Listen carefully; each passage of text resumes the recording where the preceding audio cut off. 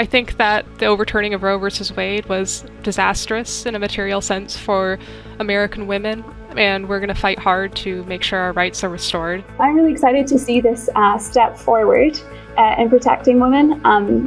It's not done yet. There's a lot more to do to support every woman and child, but this is a great marker of saying that actually as a society, we can do a lot better. Well, hello and welcome to today's edition of Unbelievable. A really important topic, a recent topical issue that's hit our headlines recently, and I'll introduce my guests in a moment's time. But if you're watching here on YouTube, do make sure to like today's video and subscribe to the channel for more great discussions and debates. You can even get yourself a free ebook when you subscribe to our newsletter. The links are all with today's show. Well, today we're talking about the overturning of Roe versus Wade and asking, is it a victory for life or a step back for women's rights?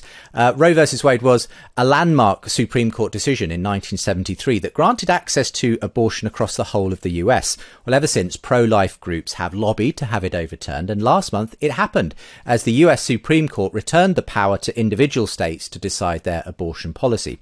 Well, the decision sparked both celebration and protest in equal measure. So was it a victory for the sanctity of life or a step back for women's rights? Lois McLatchie is a pro-life activist who works for ADF UK, a faith-based legal advocacy organisation, who have argued that Roe versus Wade was a bad law that needed repealing. KS is my other guest, a pro-choice feminist who says that the overturning of Roe versus Wade is a retrograde step for women. So Lois and KS, welcome to the show today. Lois, perhaps we could start with you, and before you sort of give, your views on this particular decision, perhaps you'd like to start by sketching out what Roe versus Wade is, just a little bit of the background to what led up to that particular Supreme Court decision in the first place almost 50 years ago.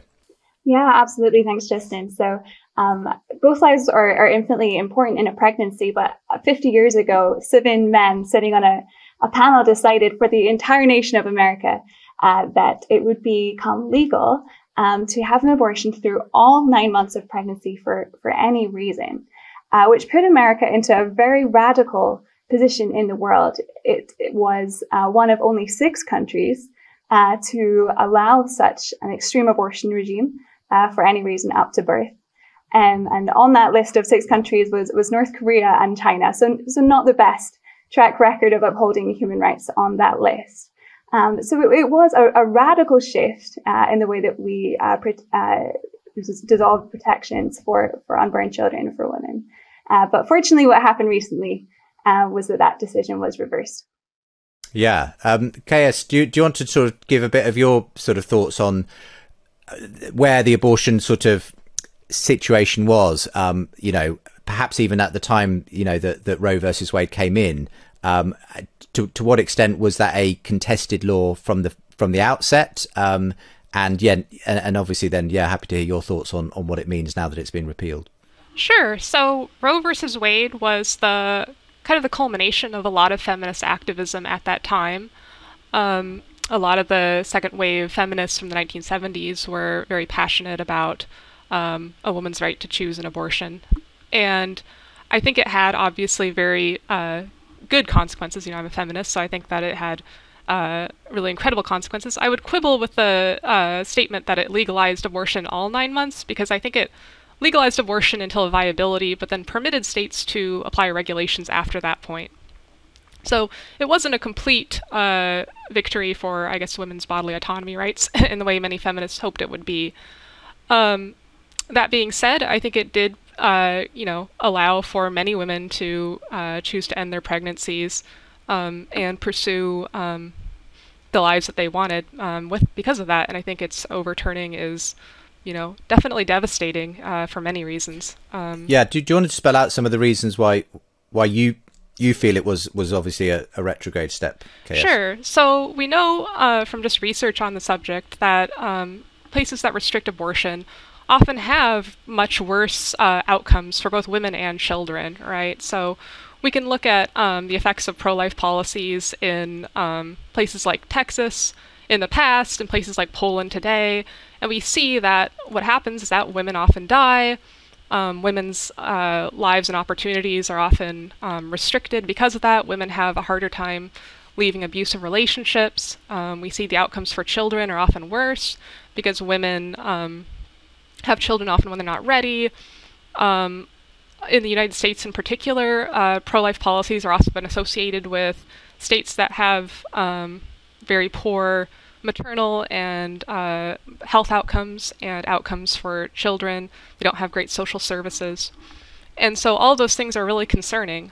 And I think, aside from all those material effects, there's just a real shock and fear among women that something that seems so fundamental is kind of being jerked away so fast. And, I think we're going to see an enormous feminist pushback as a result of this. Well, let's turn to you, Lois. Why did you welcome this decision? Why specifically do you think this is a step forward, not only for, I suppose, life, but for women as well? Yeah, well, as someone who is pro-woman, I believe that women deserve much better than abortion. I was a little bit sad to hear you identified as a feminist, Chaos, but then you noticed that you identified that women were able to have careers after Roe. And I would like us to see a society where women can have children and careers, and that now they don't have to pick between one or the other, but that both lives can flourish.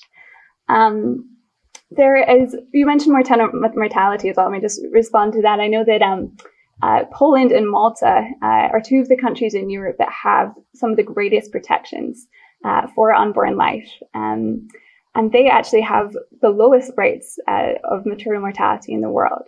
So what we can learn from that is that having protections for unborn life can be very good for women and for children. And it's up to having great healthcare systems to support women and children that we see differences there. So I'm really excited to see this step forward in protecting women. It's not done yet. There's a lot more to do to support every woman and child. But this is a great marker of saying that actually as a society, we can do a lot better. Because we know that abortion is actually often not seen or is not the best outcome for women, even if you are supportive of abortion or not. Most people would agree that women don't necessarily come into their 20s saying that they would like one. Mental health outcomes are actually much poorer for women after abortion. There's a causal link has been identified through academic research between abortion and suicide, which is a tragedy, which is something that we can do far better on. I'm excited to see how we can do better with this start over in the US and seeing how we can do better here in Europe and the UK as well. Would you like to respond to any of those sort of responses? Yeah, Chaos. Yeah, so when I say that losing abortion rights is a step back for women and that, women's life outcomes are affected, I certainly am not saying that women who have children can't have careers or women who have children can't go to college or anything like that. But we just know that having children at an inopportune time makes those things harder, and some women won't be able to pursue those goals. And so, I think it's easy to say, well, it's possible that women can pursue both things, but the fact is that we know that it does make it a lot harder, and sometimes some women won't be able to do it, and sometimes, women will really struggle as a result. So I think regarding, empirical studies, I can provide plenty that would contradict, I think, some of the statements Lois is making about, mental health outcomes, particularly of forced pregnancy versus abortion. And so, I don't know how fruitful it would be to kind of just go back and forth about different studies, but I think that it would be, there are certainly plenty that show, the opposite, which is that women who get abortions are often much happier and able to leave abusive relationships, pursue what they wish, versus women who are forced to carry pregnancies that they don't want. I mean, we'll come to the ethical issues, and I will, we'll get into this, a lot more as we go, and I'll give you a chance to respond, Lois. But I mean, just sticking with the ramifications of this change itself, where I mean, a lot of people have responded, Lois, as though, abortion has been outlawed altogether in the US. Now, that's obviously not quite what's happened here. Can you just explain what this actually means in practice in terms of it no longer being, as it were, mandated at the overall level in the US? Yes, exactly. So the court has decided that was the wrong way to make a decision. Like I said at the start, it was 7 men who brought around Roe v. Wade, which made it possible, as Chaos pointed out, possible for every state to to legalize abortion all the way up to birth, and some did. And there was many lives lost across the states. Now that decision will go back to the people. It will go back to democracy. Every state will be able to decide through elected representatives, as it should always have been, how they want to best care for women and children. So this is a pivotal moment. But you are right, Justin. It has been a little bit misunderstood here in Europe. That it seems to be that abortion has completely been eradicated. It hasn't. But it has come back to more of a European standard. So in Europe, the average protection for life in European countries falls around about after 12 weeks, which is much better protection than we've seen in most states pre-Roe. So actually, states are given the option to come towards a more European model, which is seen as a little bit more humane, to be able to protect lives. And what are you seeing yourself, KS, now on the ground, as it were? What will this look like in states? Presumably there are some states which will still have very liberal abortion laws and so on. But presumably there will be other states who, roll back to a more conservative perspective. So what can you give us a few examples of what will happen in practice now? Sure. So we're going to see, like Lois said, we're going to see a whole patchwork of different legal restrictions on abortion. So, I live in Washington State, which has very strong protections. Basically, they've codified Roe into law here. So I'm personally not going to be affected by abortion restrictions. But other states are going to restrict it possibly completely. There are different laws in different states that restrict it, some to 12 weeks, some to 6 weeks, some to 18.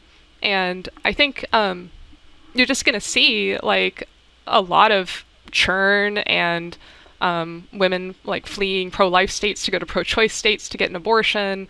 Probably the rise of a lot of illegal abortions in states like Texas, which we hope are not as deadly as they were in the past with the rise of abortion pills. So it is a very worrisome thing, and I think I'm not a legal expert by any means, but I think this is going to get very, very messy. And I'm a little worried about the future there for sure.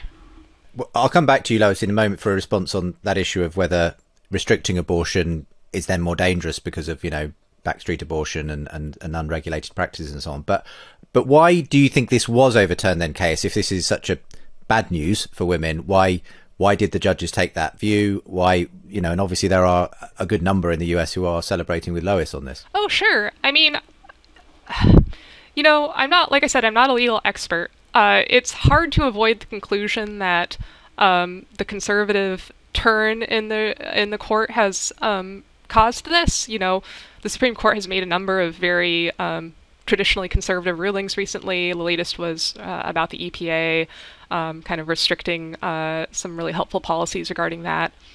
And so, as to the why, I think it probably has a lot to do with this rightward shift in the courts. That with all that being said, I actually agree with Lois in some regards in that I don't think Roe versus Wade was ever the really strong protection of abortion rights that women wanted. I really feel like both sides were a little unsatisfied with how it turned out. I mean, if you think about abortion rights, the first thing that comes to mind, whether you're pro-life or pro-choice, is not really privacy, right? That seems like kind of a strange thing to build the case around, and that's kind of what feminists noted even in the 1970s. Catherine McKinnon has a great piece on that. Yeah, I mean, a lot of mixed feelings about this, and a lot of fear, but a lot of hope that we're moving in a better direction. From your perspective, where does this leave the states, Lois?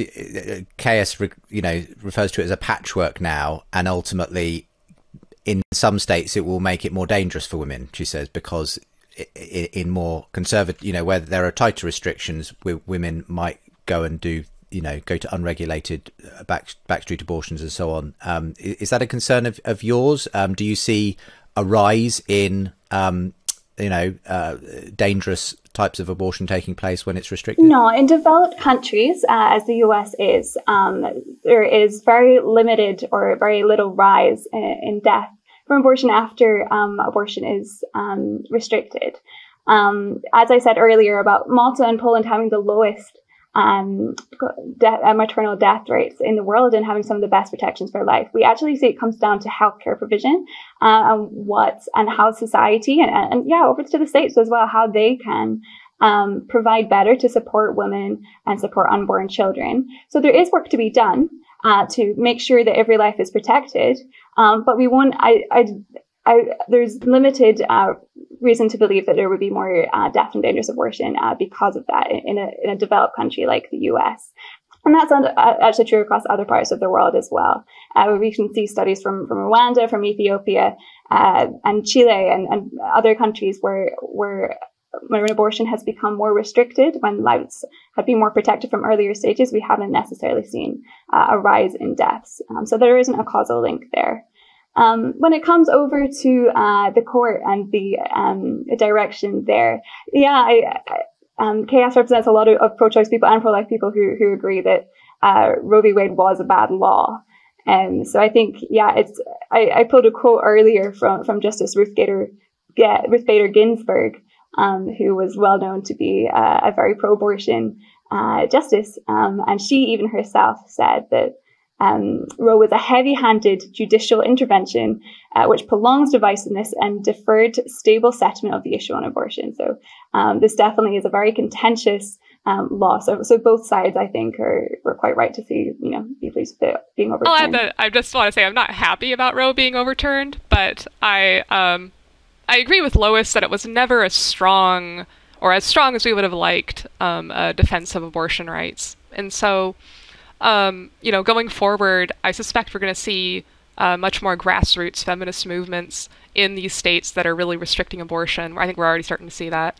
And I'm hoping that this tide will start to turn and we'll see much better laws that are stronger and more secure being put into place. There have been claims, I've seen it surface on social media and elsewhere, that in some places this will mean that women can now be prosecuted for simply having a miscarriage. That there are laws that would. I don't know where that comes from. What kind of interpretation of a law that would look like. Lois, do you know where those sorts of claims originate from? They're not true. Pro-lifers don't campaign for laws that would prosecute a miscarriage. Pro-lifers don't see miscarriage as abortion. That is fundamentally untrue. And there would be support and protection, for women who face those terrible situations. Oh, I'll jump in there because I disagree, mainly because we've already seen examples of women getting prosecuted for miscarriage. A great example is Brittany Pulaw, who was convicted of manslaughter because prosecutors believed she had caused her miscarriage, which most people outside of the court case disagreed with. So she faces, I think, 4 years in prison for that. I do think a lot of the stories that hit the media in support of that often don't cover a lot of the detail involved, or so it's, while examples are good, they're important to really look behind some of the headlines on. But I would say that abortion laws or abortion restrictions don't even prosecute a woman if the abortion is done to save her life. So far less would they prosecute miscarriage. But in instances, for example, if a miscarriage was to be prosecuted, it would only ever be related to if another crime has been committed to cause the miscarriage. For example, if a drug offense has been committed and therefore miscarriages happen because of that kind of crime, then it would be a part two. Or related, but it would never be an independent crime. Well, but I think we should clarify that miscarriages will at times be prosecuted, right? Because if it is in conjunction with those situations, they will be. And regarding prosecuting women for getting abortions, I think actually a lot of pro-life activists have like a very naive view of the law, where they're like, if the law says that women won't get prosecuted, it will never happen. But that's not really how things work in the real world. As an example, we just saw a couple weeks ago, Lizelle Herrera was prosecuted for inducing an abortion under the Texas law, and the charges were dropped, but only after she'd spent like several days in jail, been extremely traumatized and so on. And so these laws are going to cause a lot of turmoil among women who are suspected of causing an abortion, who maybe have had a miscarriage, but people aren't sure. It's going to cause like stress and trauma, and I think we should not pretend otherwise. We've already seen that happening. Even in those instances, going back to whether going behind the headlines, etc. Any such instances would be extremely, extremely rare. We have to legislate on the majority circumstances. So I think the fundamental issue here is about the right to life and the right to, for a baby to, and protecting women as well from the trauma of abortion. So I think that's a very, very narrow circumstance that if it should ever arise. Well, that's true, but we've also only seen Roe versus Wade overturned for a couple days now. So it's hard to kind of say, oh, it's not going to be a big deal, it's not going to be a problem, when we have already seen cases of it happening. And we have every reason to believe that these cases are going to increase, particularly because I think states are really going to have a hard time enforcing these laws. Like I said, abortion pills are fairly accessible via mail in a lot of places. And I am really worried about how states are going to deal with the fact that women are probably going to turn to illegal abortions, going out of state, etc. for these matters. Do you think that ultimately it should be the abortion providers, if they are breaking the law in a particular state, that should be prosecuted, or do you think there is a time and a place when a woman herself may be prosecuted for seeking an abortion that perhaps falls outside of the rules of a particular state? Let me go back first to what KS was addressing first, and then I think that we should be making sure that law enforcement meets the standard required for human rights to be upheld, for society to function. And the answer to bad law enforcement is not change the law to make it worse, but to make sure that law enforcement comes to meet the standard of the law. So I think instead of circulating bad instances, we should aim higher. We should aim for a state where that would be the case. And yeah, I mean, let's look at where this goes, but it would certainly seem plausible that abortion providers would be culpable in such circumstances. But let's wait and see how things shake out. So I would address that too, because that argument always seemed. I actually just wrote something about this. The idea of prosecuting abortion providers but not women in an abortion is a very bizarre position to take, I think. It's a bit like saying, if you hire a hitman to kill someone, from the pro-life perspective, you aren't culpable, but the hitman should face all the charges. Or if you buy a gun from someone and use that gun to kill someone, that would be like saying that, you aren't to be charged, but the person who sold you the gun should be charged. So immediately there's very weird ethical implications to this approach that don't really make sense to me, and I think don't make sense to a lot of people, which is one of the reasons that I think that these laws, even if they seem right now to be, leaving women in the free and clear, I kind of suspect these laws will eventually start coming down on women who get abortions, because it just doesn't really make sense. I think probably a reason to not prosecute women, and I think I would fall in this, and it is a really interesting discussion. The reason to not prosecute women, which is my current position, would be because they are often actually unaware of all the facts about abortion. They're often not given. The media is often not being honest about what an abortion is and what it entails. Often we haven't heard the true story of what a human being is like at 6 weeks, at 12 weeks, at 15 weeks gestation. And they're often also under a lot of pressure. I know in my country, the UK, that a recent BBC survey found that between 1 in 10 and 1 in 5 women turn up to an abortion clinic feeling that they've been pressured into the decision, whether that's by a partner, parents, friends, maybe it's even by social and economic circumstances, but they say that they felt pressured and coerced. So there is a lot of reason and discussion in there about why a woman would not be prosecuted, but it's obviously a much, much wider discussion. And I've heard those arguments as well, but my final thought on that is just, to me, those would be more like extenuating circumstances that you would, use to like give someone a lesser sentence, for example. They're not really reason to charge the provider and not charge the pregnant woman, particularly because if you are going by the standard that the women don't really understand it's a human life, well, certainly abortion providers would seem to be vulnerable to that same misinformation, although I would not call that misinformation. But, like the same logic should apply to them and not just the women if you think it's a case of not understanding the true value of human life or something along those lines. At least one of the circumstances that I mentioned is definitely usually the norm, in that it's often due to circumstances of pressure, and that I think there is a general lack of awareness in our society right now about everything that abortion entails for women. So I'd say that those are still probably quite solid. Let's move, because naturally the conversation is moving from the law itself to the ethical dimension of this, and we're going to do that in the next part of the show. And I know that in particular, the issue of personhood is an important one for UKS in terms of deciding where the rights lie and, the priorities how we should weigh those up. And of course, one of the main slogans that has been, around and when people have been protesting this recent change has been "My body, my choice." I just want to talk about some of those issues with you both, if that's okay, in the next section, and so we'll turn to those ethical issues.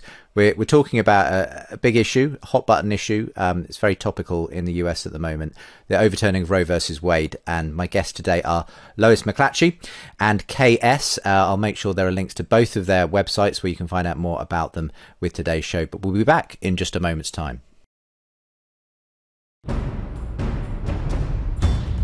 Had some rough experiences over the summer, and about a month ago, and I think I can say this, I would say I found God. It's kind of like the Israelites during the Exodus. Their initial experiences with God were so strong that they were led out of Egypt, but they weren't enough to keep the Israelites satisfied in the long run.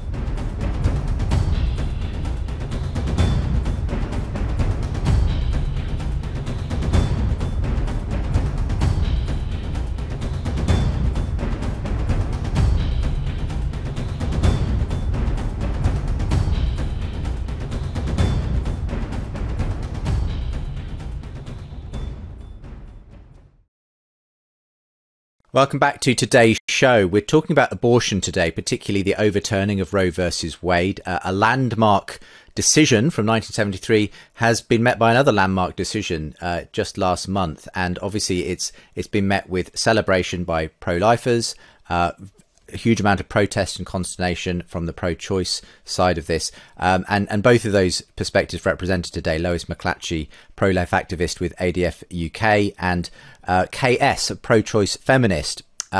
So I wanted to turn to the ethical kind of side of this, because ultimately this to some extent determines what your view of what the law should be is anyway. As I say, one of the most common sort of slogans you see around this is "My body, my choice." That sort of issue of the bodily autonomy you've already sort of said about that is so important, KS, for women. Just explain what you understand by that slogan, KS, "My body, my choice." Is it basically that if a woman has a total say over what happens to her body and within her body, and that should be protected by law, essentially? Not quite. I would say, obviously my body, my choice doesn't mean that, someone has the right to do whatever they want with their body. That would violate a lot of laws. But it is a sort of shorthand expression to describe the importance of bodily autonomy to women. So that's the right to, use your bodily resources in the way you wish, right? And the fact that you're not obligated to give up those resources, even to save the life of another person or another fetus, depending on your personal view of that. I think it's a great slogan. I definitely think it is very focused on the bodily autonomy argument, not so much the personhood side of things, which is the one that I'm more interested in. But I think it's, I'm a believer that bodily autonomy arguments are actually quite successful. And so I have no real problem with it. I just think, like all slogans, it's not enough to repeat a slogan. You actually have to have some theory behind it and, arguments. And so that's part of what I've been really interested in developing. Yeah, but here's a hypothetical. Okay, say in a scenario where perhaps there's myself and one other person, and they've lost a great deal of blood in an accident, and I could, if I just gave them a pint of blood, save their life, but I cannot be charged or be criminalized for simply choosing not to do that. That's the kind of, is that the kind of bodily autonomy you're talking about? That if I choose not to do something that saves another person's life, that kind of interferes with my bodily autonomy, that I cannot be held culpable for their death or anything like that? Yeah, I think that's pretty much what a lot of pro-choice or a lot of autonomy arguments / like the slogan is getting at. It does seem like people often say, if you found out someone needed a kidney transplant and you were the only one available to give that kidney transplant, you wouldn't be obligated to do so. And so that suggests that sort of the right to life doesn't sort of beat out, if you will, the right to bodily autonomy. Even if that person will die without that transplant, you still aren't obligated to give that to them. And so, of course, that's very important for women, right? Because women throughout history have often had their bodily autonomy rights completely disregarded. They've often been treated as little better than slaves historically. So, this is a very sensitive and personal issue for many women. Yeah.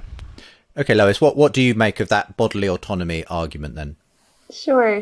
Well, I support my body, my choice in terms of I support everybody, and obviously the baby inside a womb is a distinct, living, and whole human being. I support their rights to their body as well. I think that the Chaos brought up the idea of a kidney transplant, and it's right. In that situation, you aren't obligated to give your kidney to stop someone else from dying, but in that case, you would be stopping them from an inevitable death. But in terms of a pregnancy, that's a little bit different because you would be intentionally making a move to end their life, which I believe is a slightly different circumstance. If we kind of bring this kind of scenario and into something like outside the womb so that we can imagine a little better, because sometimes it's quite hard to conceptualize a baby in the womb. But if we think about, for example, conjoined twins, they are two individuals who are dependent on each other for life, but we recognize and we intuit as a society that it would be wrong to end the life of one. So I think in this circumstance, the right to life is important to be upheld, and we find solutions to best protect both lives in that scenario. So I'll respond to that. First, I think you were kind of hitting on that distinction between killing and letting die. And I think that's an important distinction to think about. But if you apply it to abortion, it's a little bit strange because there are certainly types of abortions that do not involve direct killing.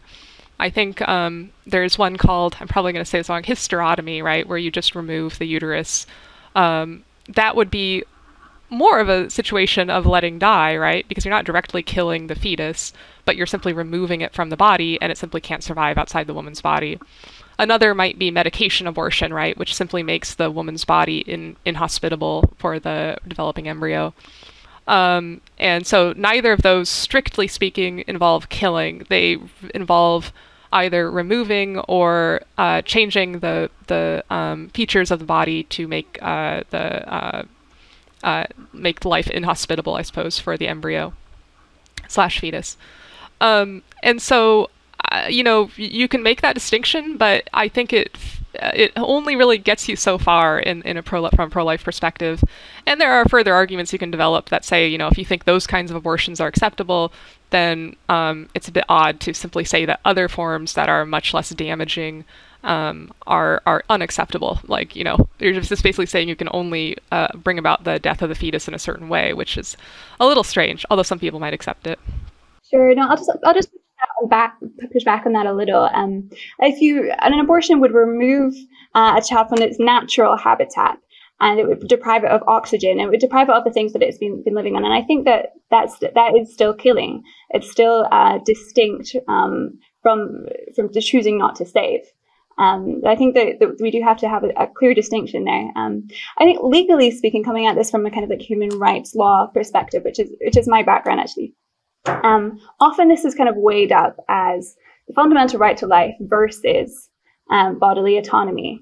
And that's an interesting concept. So the right to life in international law is cherished in some of the most important international legal documents, the ICCPR, which is kind of one of the very cornerstones of human rights. And it's quite a unique, it's one of few human rights which are not qualified.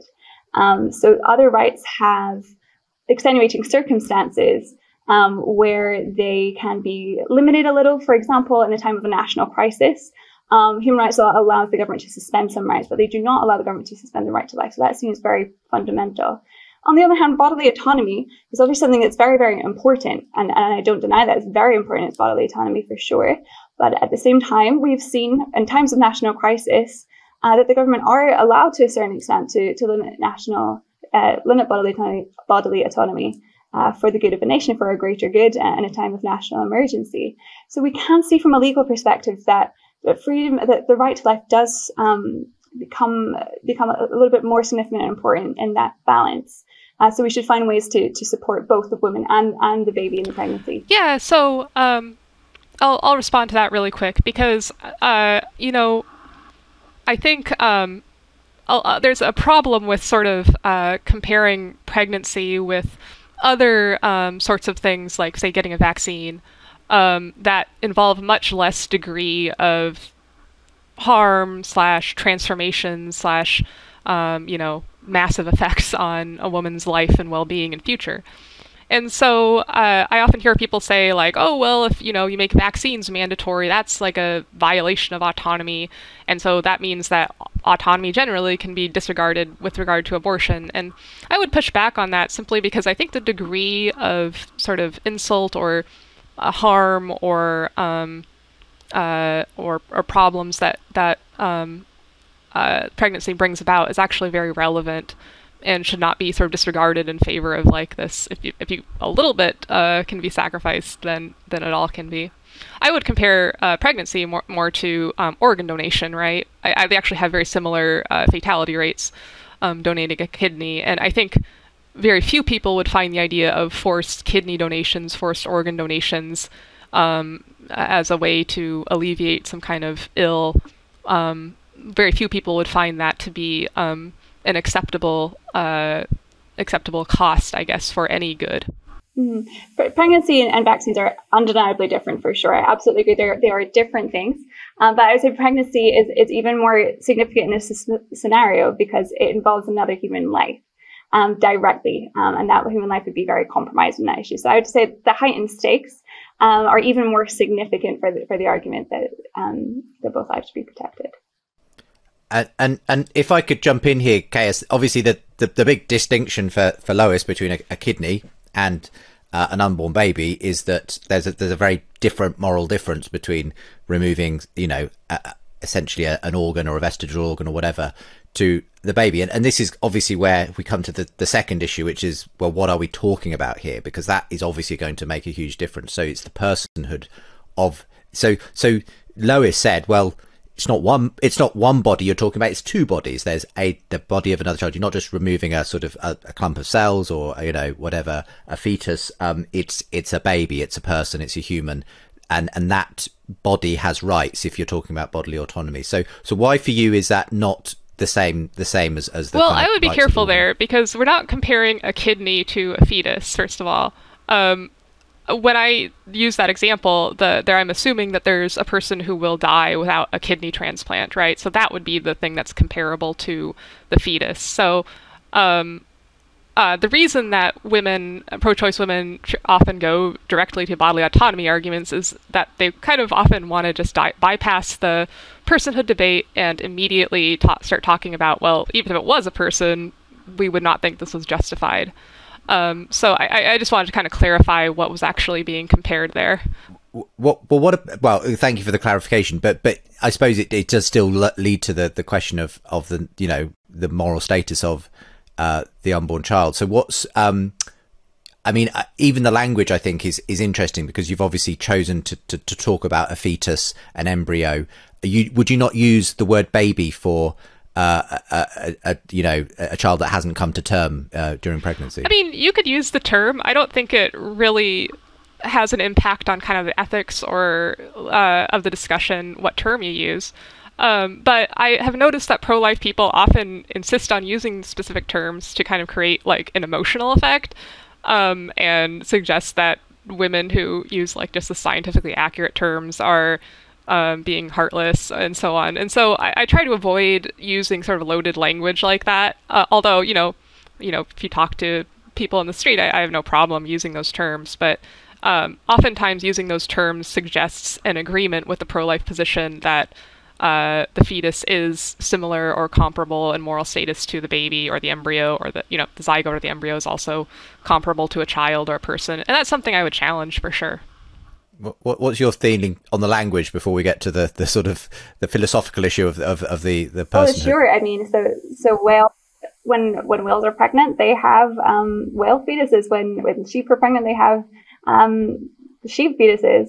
When humans are pregnant, they have human fetuses, which is the correct terminology scientifically. But when do you look at that? If you've ever seen a 3D ultrasound, it's amazing. You can see what's in there, and it's a baby. I've held babies in my arms, and a few weeks before they were in the womb, and they look the same in there as they were outside. So I don't think it's location or geography that changes that term. Perhaps one's more colloquial, one's more scientific, but I think they are the same thing, and I'm very comfortable using the term baby to describe a human baby in a human womb.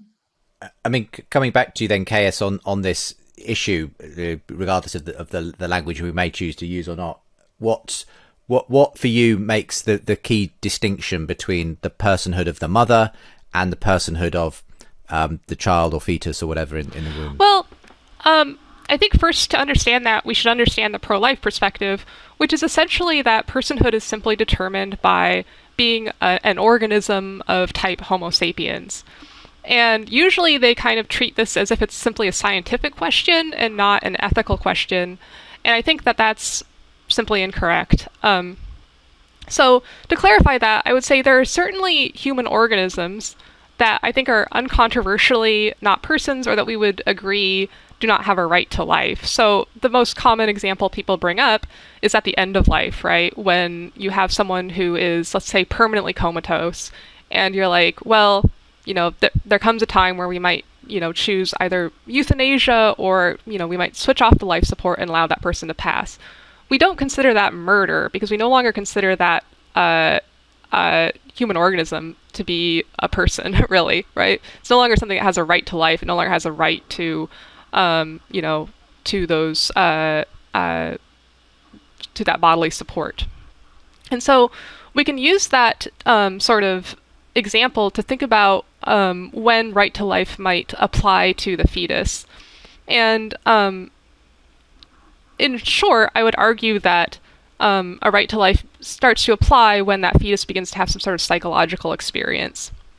And by that I usually mean, people will usually say when that fetus acquires consciousness of some kind, when there's something it's like to be the fetus as opposed to, just some other human cells, right? And so it then becomes kind of a scientific matter of determining when that consciousness arises. And that's, I think, when we should really consider personhood to begin. And I think this view has some other advantages too, in that it allows for kind of a broader acceptance of animals as persons, right? So the pro-life view tends to restrict personhood to human organisms. It suggests that personhood is simply identical to being a human organism. And I think as people have become more influenced by the environmentalist movement and works by Peter Singer and so on, they've come to believe that animals too have psychological experiences, and they should not suffer unnecessarily and so on. And so they've come to have kind of a broader view of personhood in that way. Lois, feel free to respond. Let me start by saying that the premise of human rights depends on human equality. And we know from historic examples, we know from human experience that equality cannot come from any sort of merit that we earn. It can't come from our gender. It can't come from the color of our skin. It can't come from anything else. And when you boil it down to what is the fundamental thing that makes all humans equal, It's that we are fundamentally all part of the human family. Now, let me pick up on the first point that KS raised about euthanasia, which is incredibly controversial, especially given that in most of Europe it is not legal. It is considered very much a crime to end a person's life like that. We use the term kind of human organism, to describe this human being who is not considered a person anymore. But I think if you ask a doctor in the hospital what the families are saying why they're ending that person's life, they very rarely say, "Oh, well, this human organism is no longer a person." That's not how we view and treat human beings. And even if you are someone who thinks that the euthanasia is the right and ethical decision at that point, I would be very concerned and surprised if you think that it's okay to do anything you want to that human body. If you think it's all right to draw on their face, if you think it's all right to disrespect their body, to use them for abuse, for anything like that. So clearly they hold distinct moral value over and above what other creatures hold. I was interested about the point on animals, to consider that they are persons, but to me, it's very clear from a human rights law perspective, at least, that they do not hold the gambit of basic rights that we instinctively know as humans. The right to life, maybe that's debatable for vegans, etc., except that it's, maybe some people believe that they have a fundamental right to life, but certainly, the right to healthcare, the right to education, all of these things we don't attribute to animals. So I think intuitively we don't consider them persons. So when it comes to where we are drawing what makes a person, it has to be the thing that we share most of all fundamentally. And at the end of the day, the only way to ensure true equality and to uphold this basis on which we built our society, on which we have built human rights law and established the equality of all people, is that we are simply human. So I'll respond to, there's a couple good points in there that I'd like to respond to. So the first is kind of this concern that if we assign personhood or consider personhood to be something that arises from having sort of psychological experiences, that will somehow exclude, oppressed groups, or maybe lead to some sort of, terrible genocide of certain minorities or something like that. I've heard that a lot, right? So there's kind of a fear there. And I'll just say that, I think that fear is only valid if you believe that there are some groups of minorities or oppressed people that simply have no inner lives, no experiences, no psychological capabilities, which seems self-evidently false. And I'd also add that, creating a biological basis for personhood is itself very open to abuse. Most fascist regimes have, called certain groups subhuman, and they've usually argued that those groups of people are, biologically inferior, or they simply don't have the exact type of human biology that they think is relevant. And so, I think this idea that we are safe, we can only be safe if we sort of grant personhood to everything of type Homo sapiens, or whatever you'd like to call it. The idea that we're safe that way is simply not true. I think the idea that there's risk with my view is also not true, since we all agree, hopefully, that there are no minority groups that have no inner lives, no personalities, and so on. Just before Lois responds to that, just to tease that out a bit more, KS. I mean, if the issue is at what point the baby or fetus develops what you describe a kind of psychological sort of ability, value, and that sort of then imbues the baby with certain rights at that point, do you have a rough idea of when that is? Would that be at some point within the pregnancy, or would it be even fall outside of the pregnancy after their birth or something like that? I think at that point you basically have to look at the scientific research, right, to get some idea. And I would generally say, as a good standard, I think that personhood should begin when some organism has an initial consciousness of some kind, right, even if it's very basic. And so I've done a lot of research on this myself, and I found that the best place for that is at birth. So that always sounds like a little too pat, I suppose, but it actually makes a lot of sense, because it has to do with basically the uterine environment. So the uterine environment is a kind of a low oxygen environment that has a lot of as a result, essentially has a lot of hormones that cause basically sedation of the fetus throughout pregnancy. And, I've done a lot of research on kind of animal research, or, reading papers by animal researchers on this subject that I've collected on my blog. And so I think the most reasonable place for, considering the beginning of personhood is when that fetus leaves that body, when it's, exposed to air and kind of shocked into alertness. I think everyone's kind of who's seen a birth has probably seen that transformation. And so that's where I would personally draw the line.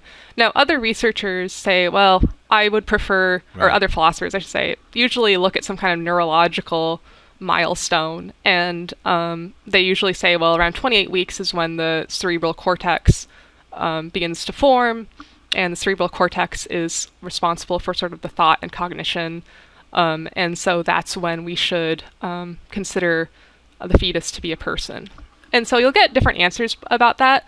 But I think the important thing to remember is that wherever you draw that line, kind of cognition or psychology, the vast majority of abortions happen well before it. So, I find it usually helpful to get some kind of agreement about those early abortions that form the vast majority of them before discussing those edge cases. Okay, Lois, go ahead and your response to that. So, I mean, in terms of a kind of scientific response, but then also a kind of more philosophical side as well. And you've, gone into this in a great deal, KS.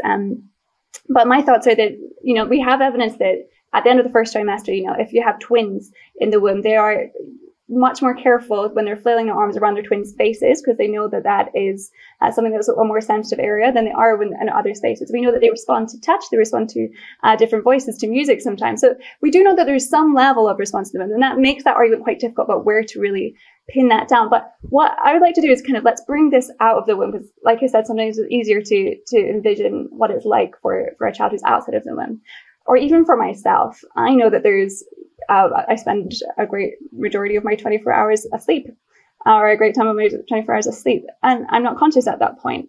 So does my personhood kind of go up and down during the day depending on how conscious I am, and doesn't that cause problems for where we are? But let's say, if I was to take the point and say, okay, even if our value does depend on consciousness, surely that can't be exactly why we are valuable as humans. Not only because that would be kind of depending on my sleeping capability or someone's unconsciousness after an accident and coming back. But it also, that indicates to me that that argument has to allow some sort of capacity for consciousness. I'm asleep, but I will wake up. I've been in an accident, but maybe I'll recover.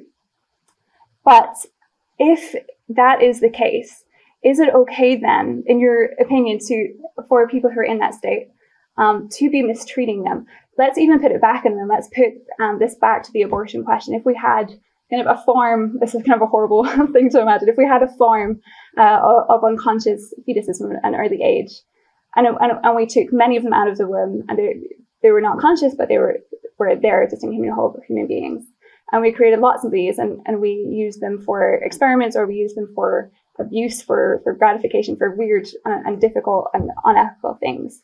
Would that be unethical in your perspective because they aren't conscious? Or is there we have to have a moral respect for a human being, even if they're not conscious? Well, so a couple things. One, my argument really isn't just that, like, only conscious beings or only conscious humans have personhood. It's to say that personhood begins with an initial consciousness and ends with, like, that final consciousness. Like, when someone enters like a permanent coma, I would say that that's no longer a person.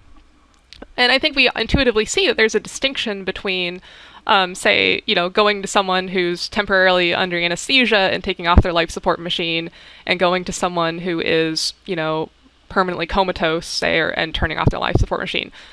Obviously, the person who is just under anesthesia still has, mental states, desires, even if they're not turning their attention to them at that time. So I just want to kind of highlight that my argument is not that, you have to be conscious to have personhood. That I think is kind of a misstatement. Now, I think you made one other interesting point about corpses, or sorry, about like mistreating. I'm like thinking of something else, or about mistreating, you know, mistreating like bodies or and so on. And the suggestion seems to be, and I agree, like it's immoral to mistreat you know, a body that's permanently comatose. Like you shouldn't like draw on its face or whatever. And I would say that that's also true about like a dead body or a corpse, right? Like we shouldn't mistreat a corpse. You know, it's obviously immoral to do all sorts of icky things there. But that the immorality of that does not come from the fact that that dead body is a person, or that that human organism is a person. The immorality of that comes from, you know, the fact that we might just think it's vicious or grotesque or something else to do those things. And I would argue that that is not analogous to abortion. But why is it? We'll come back to you for a response to this, Lois, in just a moment's time. We're going to go to our final break, and then I'll allow you to come straight back on this. We were kind of deep into the kind of ethical and philosophical arguments here on Unbelievable on abortion. We'll be continuing it as we begin to draw our conversation to a close. Lois McLatchie and KS from Defending Feminism are my guests today. Have you ever found yourself tongue-tied when someone asks you, is there evidence for God? What about suffering? Did Jesus really rise from the dead?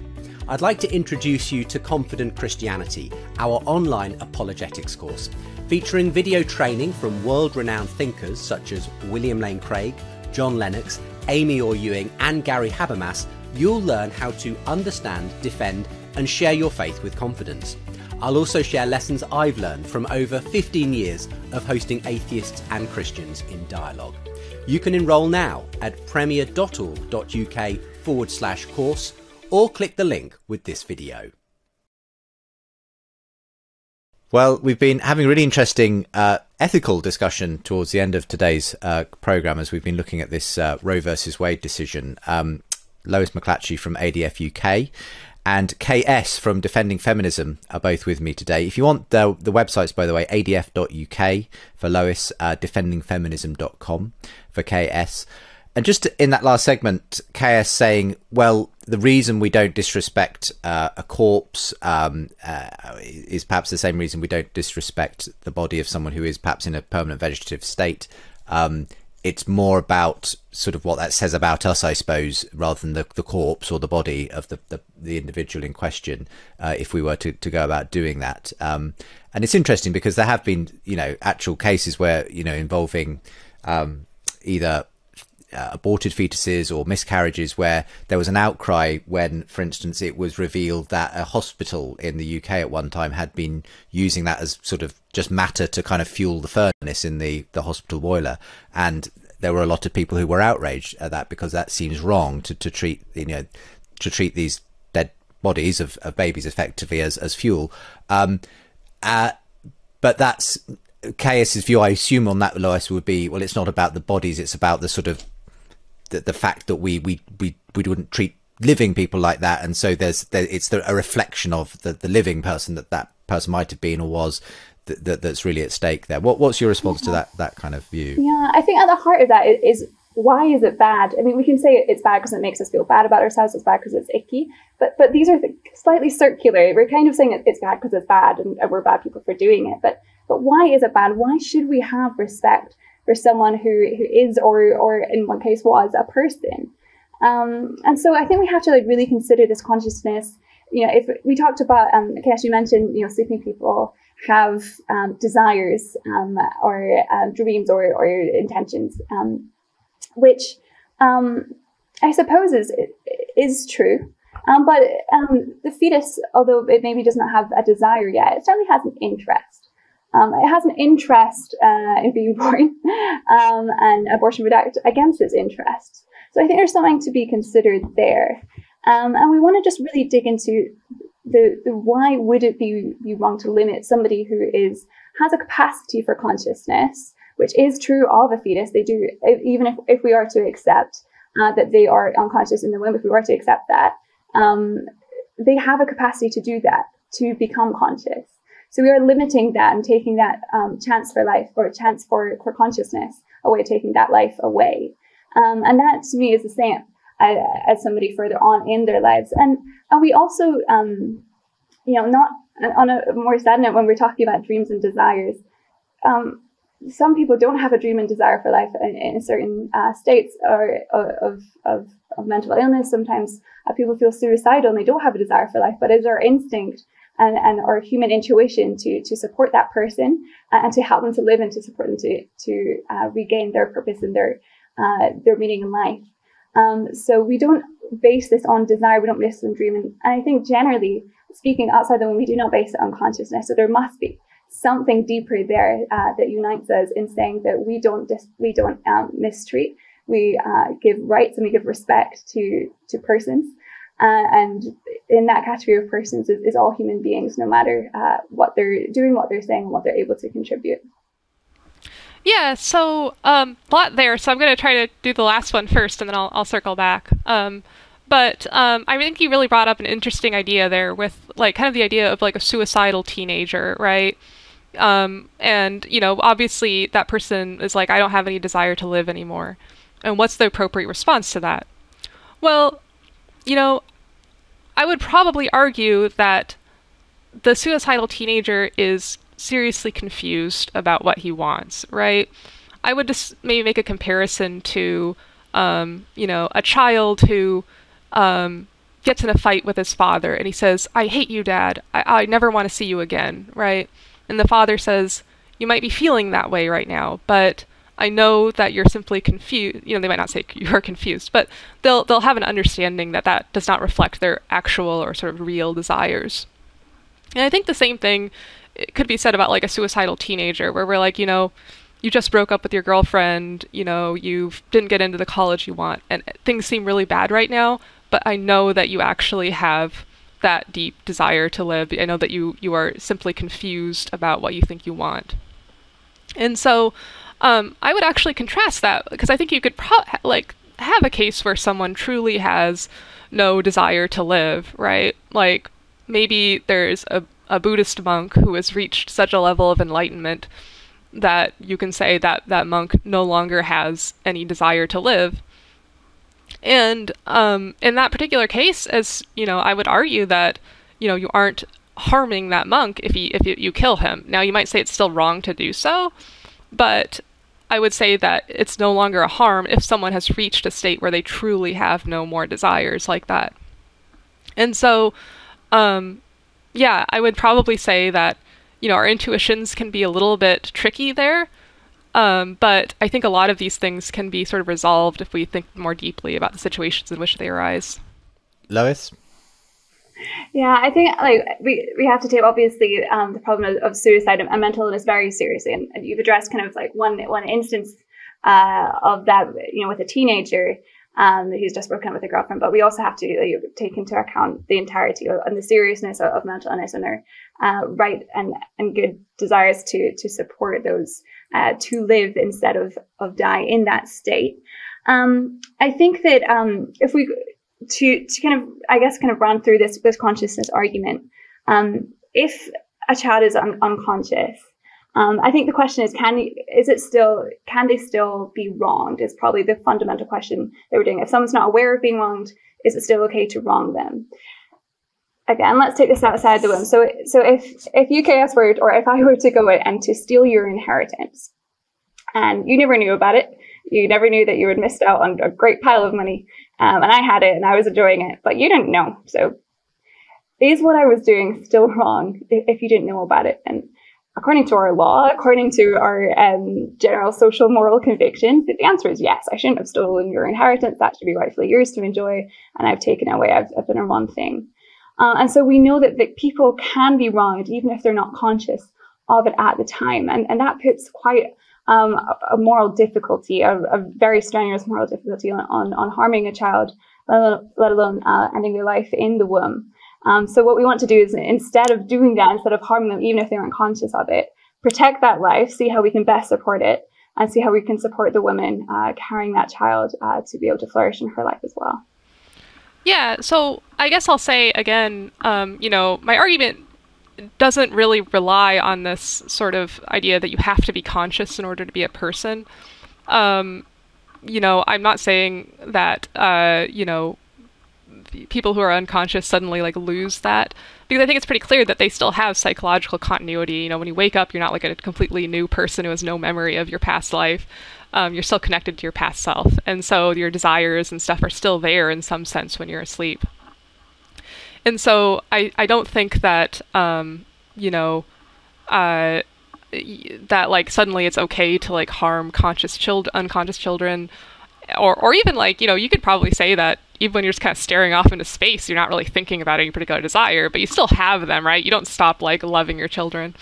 And so isn't the example that the Lois you're trying to reach here that the act of aborting a baby that is, let's argue pre-conscious, kind of like stealing the inheritance without them knowing? It's robbing that child of the possibility of the consciousness that they would have had someone not interfered and stopped the viability of that life any longer. And that, if it's true in the case she outlines, is it true in the case of the child who's effectively has been taken away from them? Even if they never knew it, it's still wrong to do it in that sense. I'm more arguing that until that initial consciousness begins, there's no person to be harmed. So it's a little bit weird to think about, right? But it's a bit like if I asked, like I'm saying abortion is more like, using contraception on the day, you might normally conceive. Is that harming a potential child? I would argue no, because there's no child, there's no person there to be harmed. And so, I think the difference between like taking away an inheritance from a child is that, you're making that child's life worse than it otherwise would have been. But in the case of abortion, or for that matter, contraception, I'm saying that there's simply no child there, no person there to be harmed. I'm rejecting that idea that, the fetus is by itself a person. Obviously, I do want to start to wrap this up, and I'm aware that Lois just has a different understanding of what you're dealing with at that point. You are dealing, as far as Lois is concerned, with a person, and yes, even if that person wasn't conscious. So last question, and this comes out of the fact that you did mention Peter Singer, interestingly, and his views on animal ethics, but the whole question of when a child gains sort of moral status and whether that's allied to this idea of personhood is of course tricky, because as you said, you see it as happening to coincide with the point at which a child is born. Okay. And you've said already, well, there might be other people who put it further back, at a point where neurology is developing in the womb. There are, of course, people, Singer included, who have said, well, what if actually it's the other direction? What if actually it's after birth that really consciousness is really established? What if it's, there's a period of up to 28 days, let's say, when a child isn't really a person? There are some who've gone even further, a year or more. And at that point, you're saying, well, it would be legitimate potentially to kill a child if they were, certainly disabled or in pain or something. But even, because they were not, they were, an encumbrance on a person's life or something like that. So is that a problem? Is that a problem if people kind of go in the other direction and say, actually, I think the personhood thing is after birth, actually, that there could be a period when you don't think of a child that's outside the womb as a person? I don't think it's like a problem to make those arguments, but I think that those aren't going to be very compelling to people because, I think like a 3-month-old obviously has desires of some sort, is pretty clearly conscious. And it doesn't have that kind of maybe more advanced psychological capability that, a 1-year-old has, probably develops, maybe that like kind of self-awareness. But there is psychological function there. And so I also think there's a bit of a moral risk argument where, like, I think we should probably push that personhood back to where we see the first startings of consciousness, even if we think that personhood really should arise a little bit later, simply because there's no real need to, euthanize babies or whatever, and there's no benefit to be gained from taking that stance.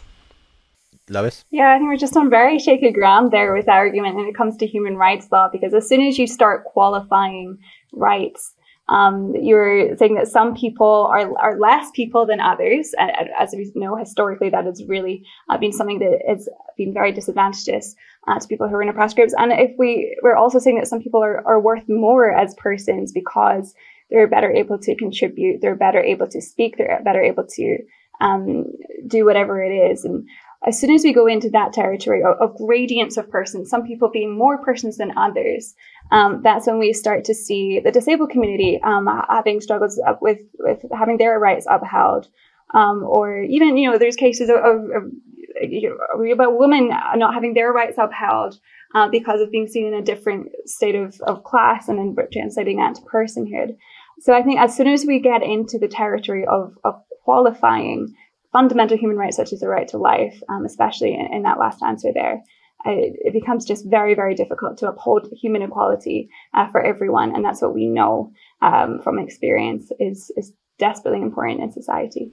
Yeah, so I think that's kind of like the moral risk argument again, right? Like if we make distinctions based on like psychological capabilities, then there's a risk it'll get misused. And like I said, I think there are two problems with that. One is that I think a biological standard is just as vulnerable to misuse. Saying you have to have this type of DNA or something, to be seen as a human, and if you don't have that, you're out of luck. That seems, very vulnerable to misuse.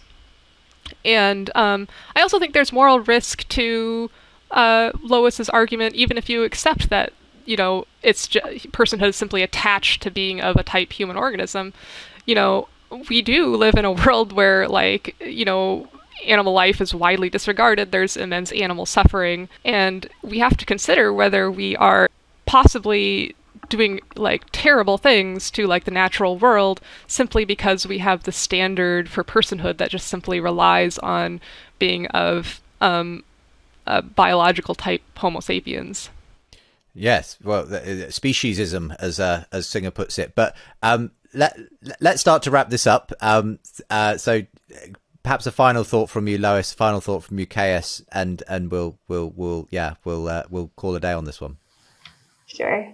Well, I think that the best case scenario that we can put forward as a society is not to say that a woman's right to choice is so up and beyond anything else that a baby's life is not important. It's equally not the best to say either that a baby's life is paramount and a woman doesn't matter. I think what we can agree on is that there are significant human rights concerns for women and for children in a pregnancy and protected. So I think that the best scenario that we can face is to find solutions that protect both of those lives, because both lives matter in a pregnancy. And we've outlined and gone back and forth as much as possible on the moral, the personhood status of a human being. But I think that it's vitally important to make sure that every single life of every human, no matter how vulnerable, no matter how small, no matter their age or stage or ability to think or to contribute, is absolutely valued. And it's the only way that we can really function on a basis of equality. And that's why it's so important that both lives matter. Yeah. Final thoughts from you, Yeah. Kaz? So just going back to where we started, I think that the overturning of Roe versus Wade was disastrous in a material sense for American women, and we're going to fight hard to make sure our rights are restored. And I think that we really can bring a lot of these insights from philosophy into feminism to inform it and to make it stronger. And that's one of the things I'm hoping to do here. I think thinking about more thoughtfully about personhood and about bodily autonomy leads people generally to the conclusion that most, if not all, abortions are not immoral, and also leads to other benefits as well, such as more respect for the natural world, more respect for the animals we live with. And we can see a future in which, we accept abortion while also accepting that, other non-human animals are very important, and that we shouldn't make decisions based on kind of arbitrary standards of what DNA type people have. We'll leave it there. Thank you both for both arguing your perspectives so cogently. And I will again just say, if you want more from either of my guests today, Lois works for adf.uk. That's their website, defendingfeminism.com for KS. The links are with today's show. And we look forward to hearing your feedback as well, perhaps in the comments, by getting in touch with the show, unbelievable@premier.org.uk. But for now, Lois and KS, thank you for being with me. Thank you. Thank you. For more conversations between Christians and skeptics, subscribe to the Unbelievable podcast. And for more updates and bonus content, sign up to the Unbelievable newsletter.